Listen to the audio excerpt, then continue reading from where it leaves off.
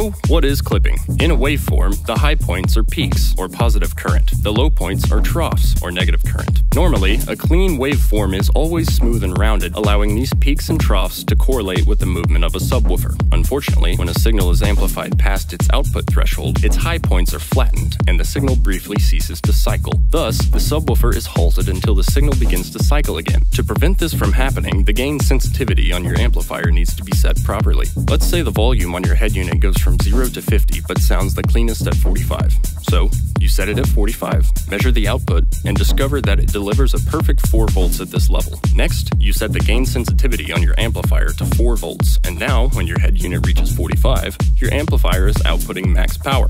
This means that you should never, under any circumstance, turn your head unit up past level 45. When you turn your head unit up past 45, its output voltage becomes greater than what you initially set the amplifier's gain sensitivity to, which in turn tells the amplifier to keep creating power beyond its maximum potential. Everything the amplifier outputs beyond its maximum potential becomes clipped signal, and where there is clipped signal, there's also a blown sub.